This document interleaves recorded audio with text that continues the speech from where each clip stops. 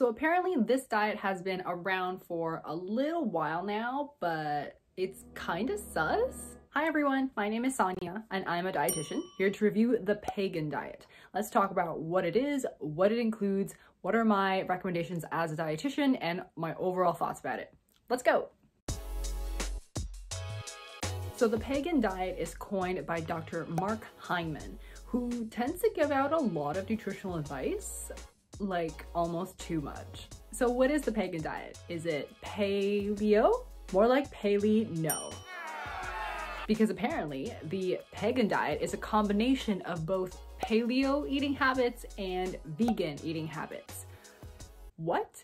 So the Pegan Diet consists of 75% of low sugar fruits and non-starchy vegetables, and 25% of organic, grass-fed, non-antibiotic or antibiotic-free meats, eggs, low mercury fish, and also nuts and seeds. Gluten-free grains have a cap of about ½ cup per meal.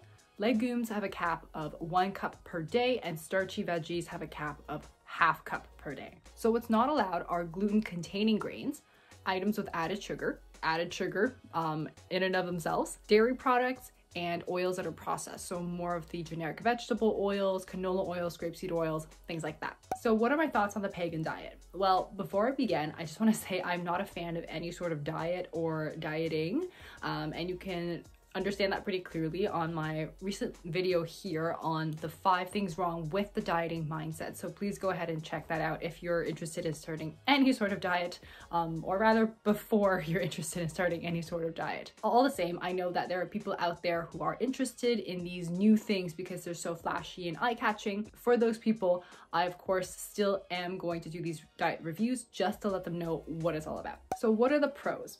Well, really the main thing is that it includes a lot of fruits and a lot of vegetables. It's a good 75% focus with a kind of a minimal to moderate focus on proteins. But this has been something that experts have been recommending forever.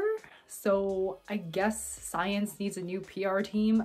Are bad. So I think the Pegan Diet is actually a healthier version of a paleo diet. Healthier means that you can include more whole grains and more legumes, but like just a little bit.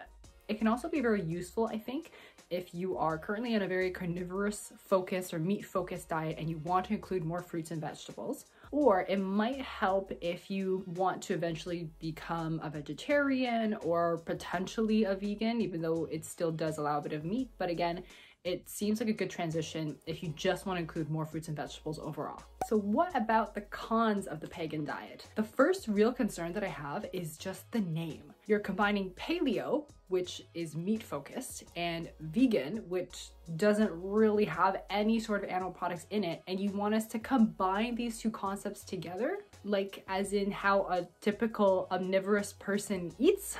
Do we really need to call ourselves pagans?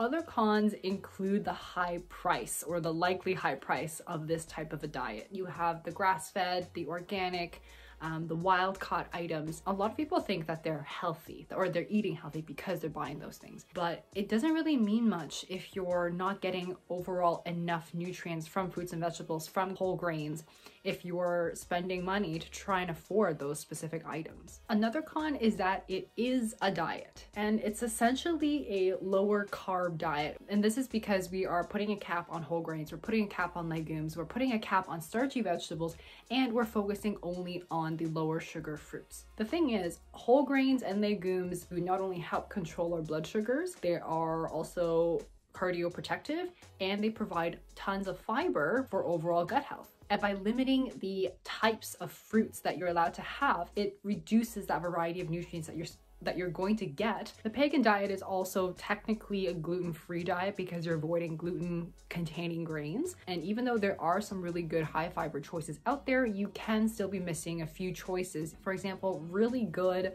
high fiber, gluten-containing whole grain breads. Yes, there are some people who are actually going to be harmed from it, aka those with celiac disease, And there are those that can be sensitive to gluten, but unless you are one of those people, it does not make any sense to avoid gluten. Also, with the restriction of dairy items, you can have a risk for lack of calcium intake, which is already a pretty big issue in the population overall. I'm honestly not sure why almost pretty much every single diet out there has some sort of a beef with dairy. That being said, there are some products out there, there are actually a lot of products out there that are non-dairy alternatives that are fortified with dairy.